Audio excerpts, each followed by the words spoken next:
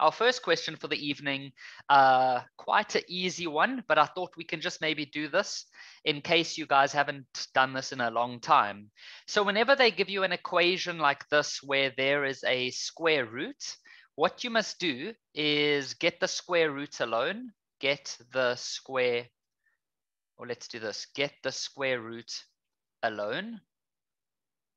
Then what you do is you square both sides. Square both sides. So what do I mean by that? What you do is the following. You put a square on both sides, just like that.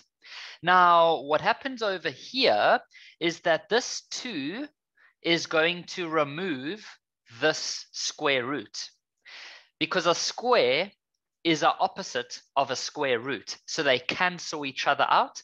And so we end up with 3 minus 26x equals to 9x squared.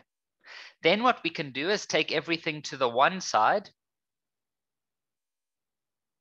Okay, now we can use the quadratic formula, but I'm going to quickly get the answers because you guys know how to do that. Let's have a look. What we would find is that x is equal to 1 over 9 or x equals to minus 3.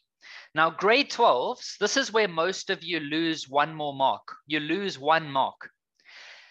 Did you know that when you have a square root question, like this, you should always check your answer?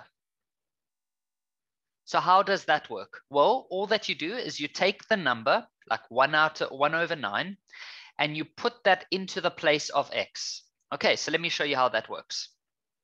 If x equals 1 over 9, let's quickly see what the left-hand side will become, and then we can see what the right-hand side will become.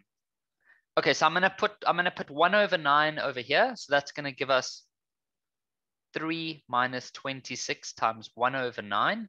And if I work that out, I get 1 over 3. 1 over 3.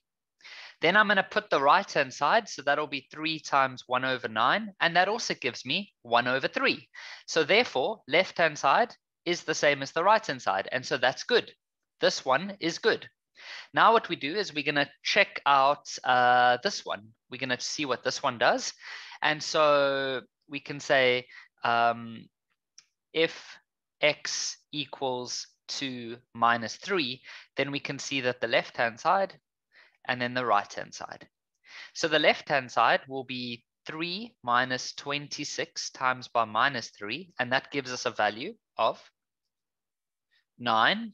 Oh, that's quite a nice answer. That gives us 9. And then on the right-hand side, we get 3 times minus 3. Ah, look at this, guys. That gives us minus 9.